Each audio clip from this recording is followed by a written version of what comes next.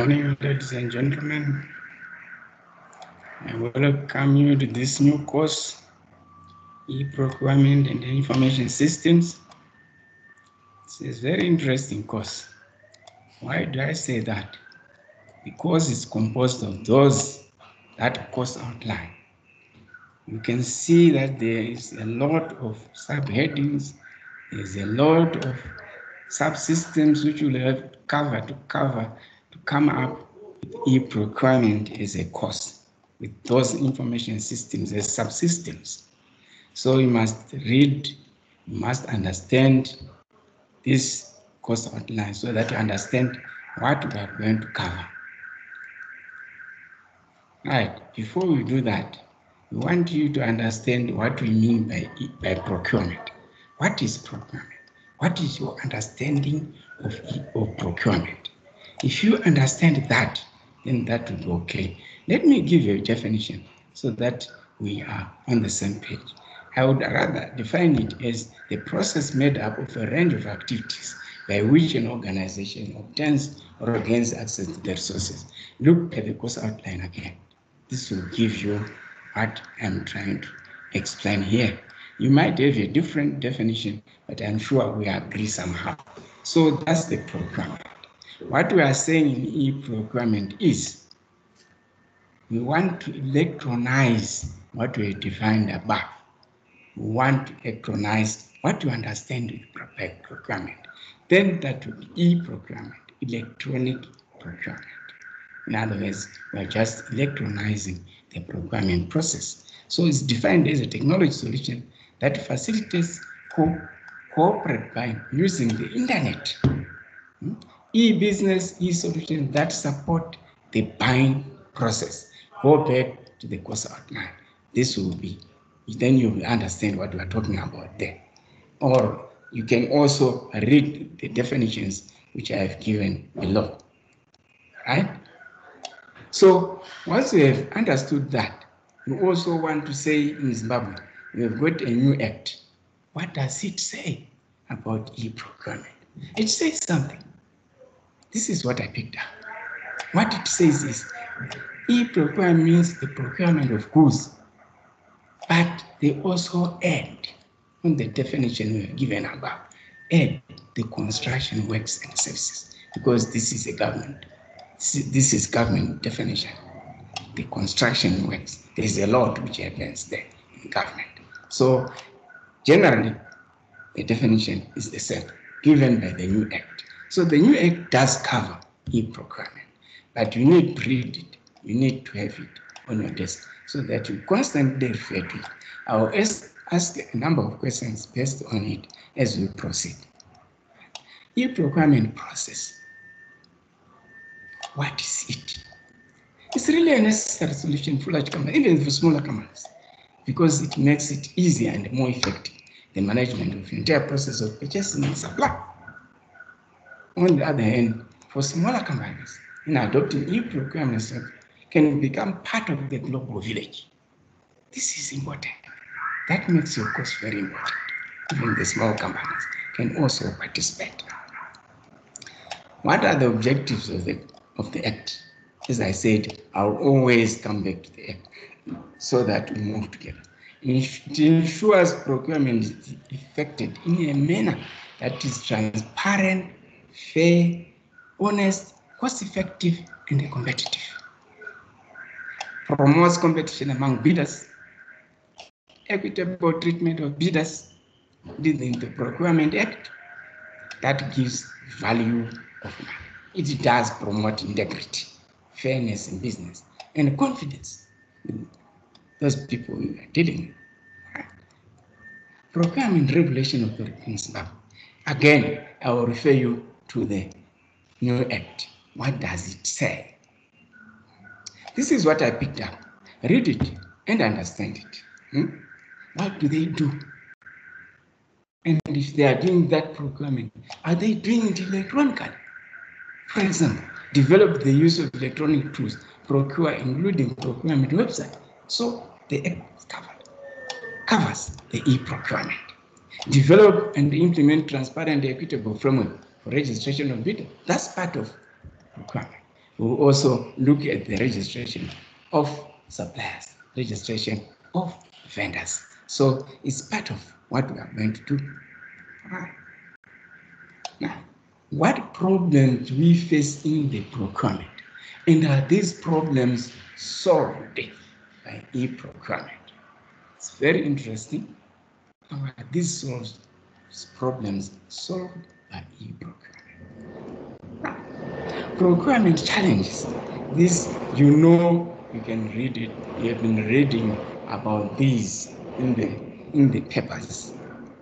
Description of tender delays, cartel formation to suppress competition, that is the grouping of bidders, physical threats to bidders, tampering with tender file, delays in finalizing tenders, lack of transparency, because you want your people to win the tenders. So does e-procurement solve these problems? Crucial. These are the challenges, but does e-procurement solve those problems? Does e-procurement resolve these problems? If you could just help me answer that question. So if it does, it means in Zimbabwe, the process or those challenges we have cited above are no longer there, or they are reduced. Okay? Now, e-procurement role, this is what it's supposed to do. But I also want you to refer to the real situation and say, is this what we are experiencing? Because we have got a new act. Project plan. Avoid unnecessary project. Transparency in the planning. Decision making. Very crucial. Project and design documentation. Avoid unnecessary tender documents. And then it's easy bidding procedure if you are using e-procurement. Tender process.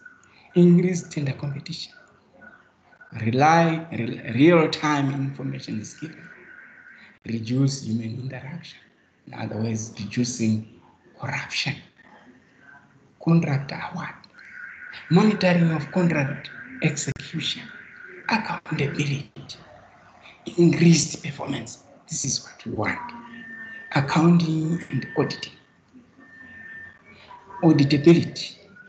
We've got some audit trails. Why? Because this is an electronic system. Transparent and open audit.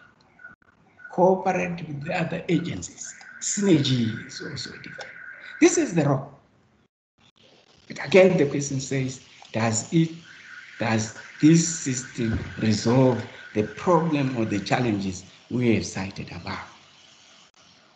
What are the e-procurement benefits? If we have got those challenges and we are able to resolve them, so what are the benefits? Think about them, write them down, and compare with what I have here. Benefits accrue, reduce human error, enhance integrity, broad transparency, facilitate standardization, avoid human interaction, avoid corruption, avoid cartels or cartelling, grouping, so that you suppress others. Ensure total anonymity of the participants. You will never know that an old man like me is also placed the bid. System has an inbuilt evaluation that introduces corruption. All details hosted on the website. And you can always follow them up and say, where is my tender? What is the progress? And you get the problem. Bidding documents, downloaded free. Bidders could check on the status and progress. That's interesting. If you have sent a parcel with DHL, this is what we're talking about. You can always trace it and find out who actually got the parcel. Right. So this is what we're talking about. Who actually won? But we've got some procurement phases. When we are talking of phases, we might be saying we are also trying to look into the details of e-procurement, the detailed part of e-procurement. These are some of the phases. E-sourcing, you can't do without e-sourcing. Why? Because if you electronize the e-procurement, we also have a look at what's the difference between e-procurement and e-sourcing. Are they different? Because this is the starting point. Okay. Then the next phase is supply chain management. You are doing a cost and supply chain. So I don't have to waste time on this one. E-sourcing. What are we saying? This is internet-enabled application and decision support tool that facilitate the interaction between buyers and suppliers. E-sourcing through the use of online negotiations, online auctions, reverse auctions, and so on. E-sourcing is especially associated with online auctions, which enable prices reduction by introducing the element of competition. They are visible, clearly structured, and they make the procurement transparent according to those authors. Are we experiencing this? Because we are now using the new act. What does the new act say about the e-sourcing? What does it say? So you must have this tool. Go and buy it, and you have it. Download it, you have it. What is the difference between e-sourcing and e-procurement? That's the question which I posed earlier. Do we have any difference there? Think about it and tell me, what is the difference? I'll tell you this. Proceeding the actual purchase of goods and services, sourcing facilitates a full cycle of people. Facilitates by analyzing the company spending their money on these assets. This includes identifying, selecting opportunities to reduce expenditure, using knowledge of external markets and the company's needs in the negotiating, managing, monitoring contracts for goods. That's sourcing. But what does procurement say? We've already defined it. Procurement, which is a transaction and compliance part of purchasing. This includes all those subsystems which are written in your course outline. But in your course outline, e-sourcing is also there. So e-procurement is the counterpart of e-sourcing. You can separate the two. To me, e-sourcing is the starting point. To me, e-sourcing is the subsystem of e-procurement system. Unless you've got another definition, I'll be pleased to hear that one. Though they are both important parts of the purchasing side, there are many differences between e-sourcing and e-procurement. It is the spend analysis, supply selection, and contracts are involved in e-sourcing that lead to the e-procurement. E-sourcing can be used as strategical to ensure that the best pricing and value are located in the contract. That is crucial in the e-procurement contract. Though there are different processes, e-procurement and e-sourcing and e-procurement are two halves of the whole. In other words, I want you to marry the two. Because to me, e-sourcing is the starting point of e-procurement, or it's a subsystem of e-procurement. I take it as a process which is involved in e-procurement. E-sourcing, let me re-emphasize this. Supply organizations are often hesitant to participate in an e-auction because they feel a supplier may have already been selected. How many times have you hesitated to apply for a job because there is someone who is acting there? But look at this. This might be, of course, there are times when this can occur. But as long as the cost participating is less than the potential benefit, as long as you don't benefit, you don't lose anything. It's worth trying so that you get yourself moving. What advantage does the e-sourcing offer to an organization? If you thought about it, do you have any advantages? What are the advantages? Think about it. This is e-procurement. I'm not talking of sourcing, but I'm talking of e-sourcing. Please, you must remember that. That is very, very important. When you are answering your questions, don't make it manual, make it electronic, because we are thinking electronically. So what are the advantages? What are the benefits of using e-sourcing? There must be many. Just write them up and then compare with these ones. Increased transparency in purchasing or processing of goods. Participating helps companies better understand the potential suppliers by improving the transparency. Insight into the buyer organization. Don't deal with the desk suppliers. Don't deal with briefcase suppliers. All right.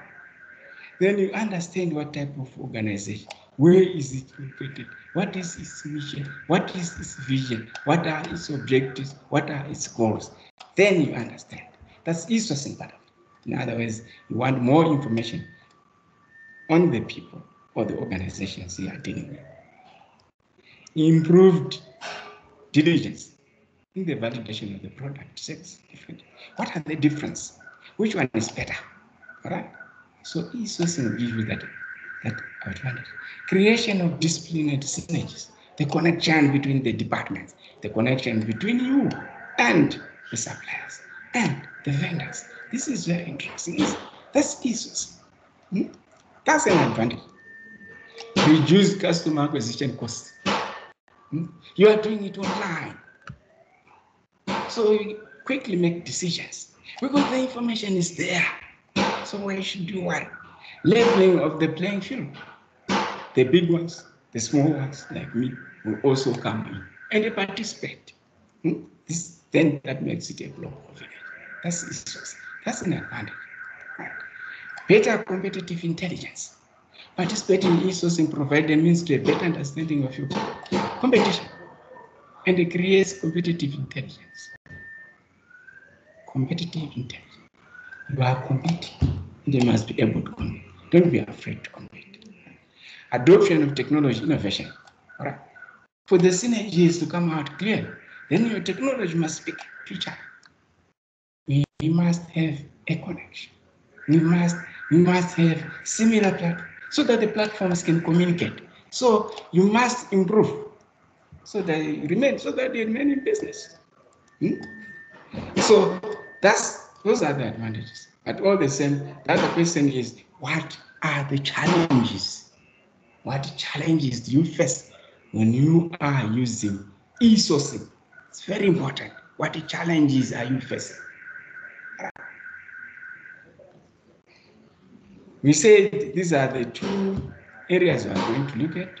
Then the supply chain. I don't want to waste time on the supply chain. It's not necessary for me to do that. But that's the supply chain. But when we are talking of e-procurement, then we must be talking of e-supply chain. What are the roles of e-procurement in supply chain?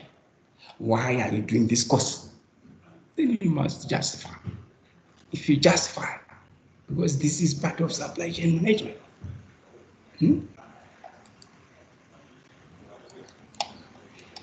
E-procurement is supply chain. This I don't think it's necessary for me to go on and waste your time because I know you've got the answers. E-procurement improves supply chain in many ways. Online catalogs, e-marketing, e-advertising. Visibility, availability of person attributes enables quick decision making. Online purchase orders expedite the ordering process. In other words, it does reduce the time. Reducing the time, you are also reducing the money, saving the money. Advanced purchase orders notification and acknowledgement, streamline the delivery, quick delivery. That's simple. Then we talk of e-supply chain. When we are talking of e-supply chain, You are also just electronize what we have already said about supply chain. It is the series of processes involved in a company, and its main partners manage in an integrated manner, in electronized in new technology solutions. Can also be defined as a collaborative use of technology. Collaborative in the sense that you, the supplier or the vendor, you are connected to your counterparts. You are connected. In the same way, there is a coordination and control. In the same way, you can help each other in the planning, management, e-procurement, as well as the management of supply chains, planning, coordination, control. And these are some of the advantages we've already mentioned. What does the Act say about e-supply chain? Go back and find out and tell me. That's another subhead or another subsystem in the e-procurement, e-tendering. What is tendering, first of all? What does the Act say about the tendering? What do you understand by this process of tendering? It's mentioned in your course outline. What do you understand? I want to hear your understanding. What do you understand about e-tendering? We just electronize that. Then it's e-tendering. The course is e-procurement. So whenever you're answering your questions, it must be electronized answer. In other words, remove the manual and make it electronized. Then you are there. Tendering is a method of entering into purchasing. Contract. You are going into the contract. What are security requirements which are required when you are going into the tendering? Non-repudiation and authentication. Secure time in the record keeping. Again, I will still ask the question. Does this solve the challenges we've mentioned above? Does this solve the challenges we've mentioned above? If it does, that's great. Non-repudiation and authentication. Non-repudiation property is proof that something has happened. This has taken place. So that requirement must be there. The programs for non-repudiation can also be an extension of authentication. So what is authentication? With a difference, it provides a difference between denial of their action by participating party. You can deny, but when you authenticate, then there is no way out. In an e-tender, the digital signature, at times you use your fingers when you are buying your medicine in the pharmacies. That's authentication. Can provide authentication and non-repudiation. Non-repudiation that the action has taken place. So that's it. You can't run away. You can't cheat. Why? Because there are these processes which you've got to go through. Secure time. You don't have to wait. I think that old man of mine or the young man of mine is not submitted, so I go to wait. You are not given that chance. Security of e-tendering system relies crucially on the recording of date and time at which events occur within that system. The main areas of concern relating to the secure time integrity, and the closing and opening of e-tender. How many times have we read about this? Delays, corruption. So e-tendering will not allow you to do that. Time integrity. The first option for time stamping an event is to generate a log record that includes description of the event.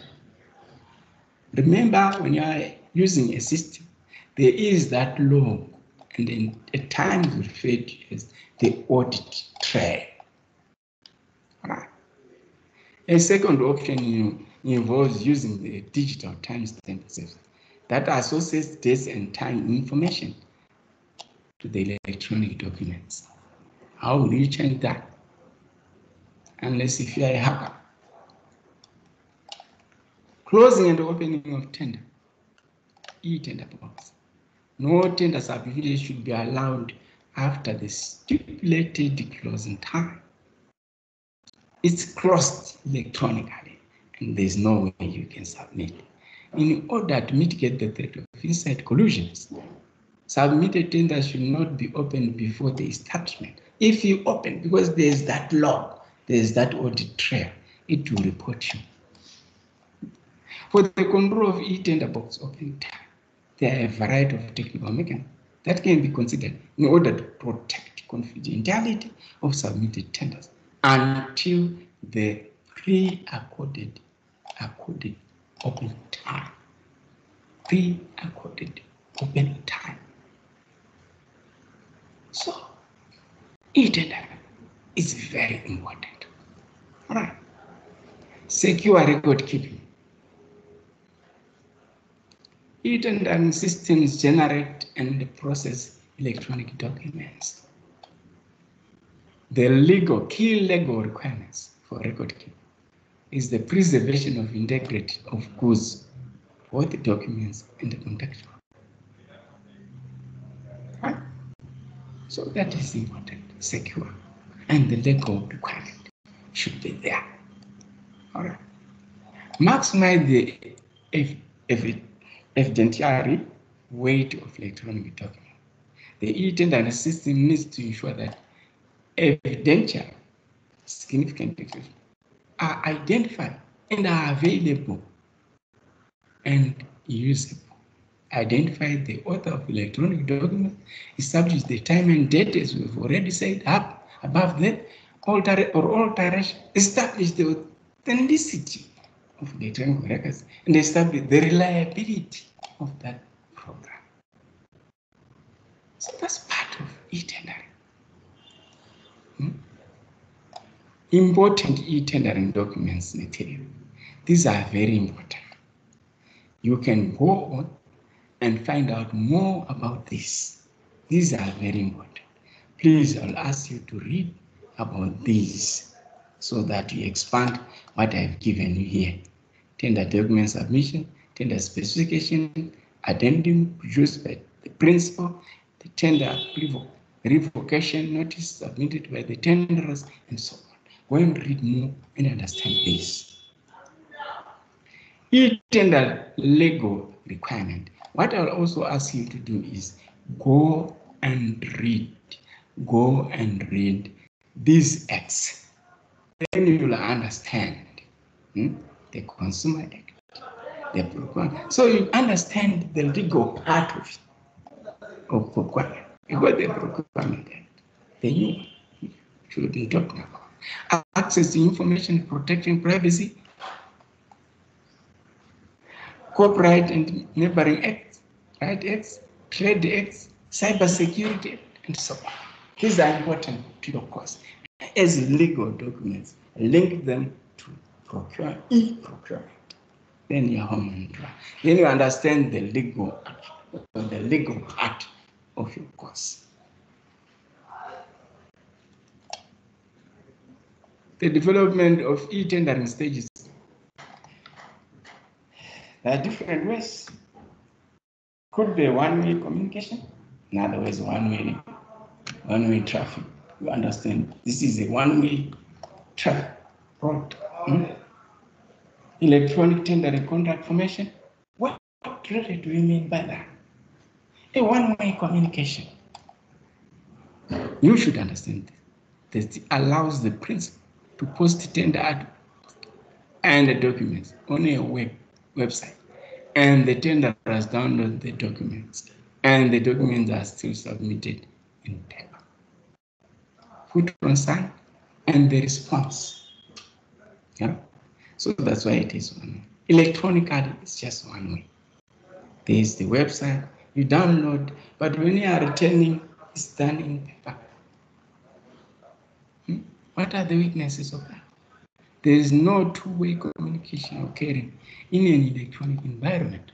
So that's why we call it a one-way. The secure circuits layer is an effective mechanism to provide integrity and confidentiality of communication. But if it is on paper, then it's not there. That's the weakness of this system. Yeah. Then the two-way. What are we saying about the two-way?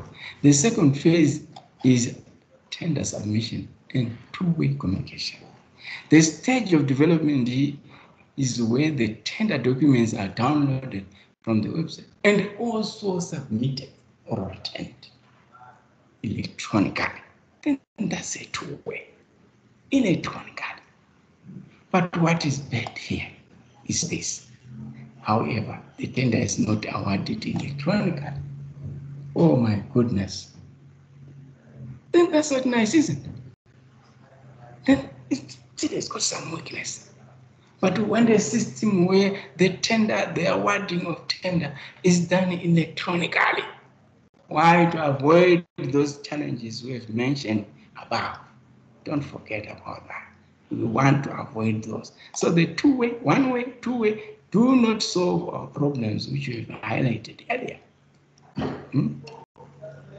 Electronic tender contract.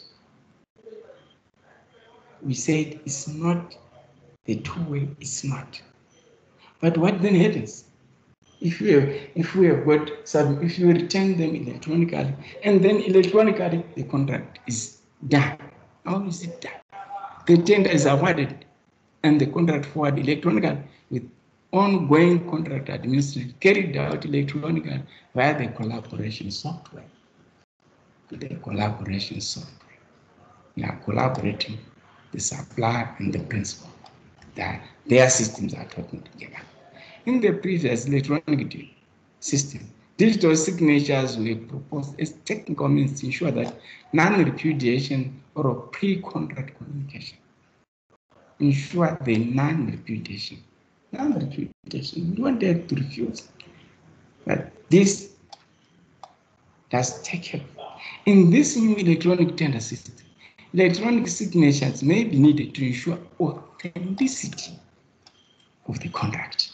Electronic signatures, we have already mentioned them above.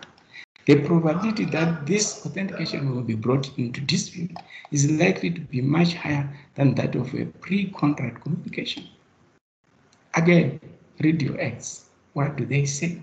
Failing to prove authentication in electronic signed contract may lead to severe consequences. Failure to do that. So this is a system which you must read and understand. That's the third phase. It's done electronically.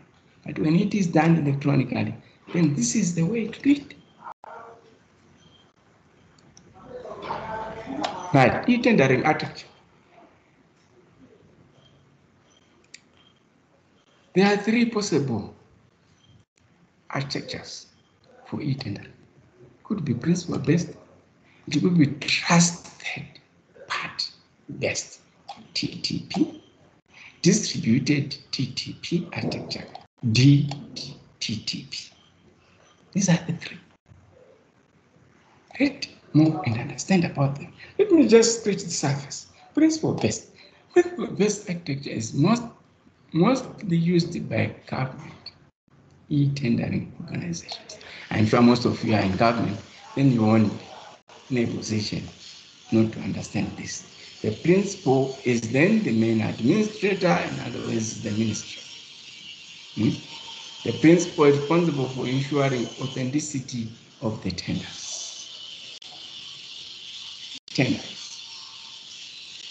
Principal.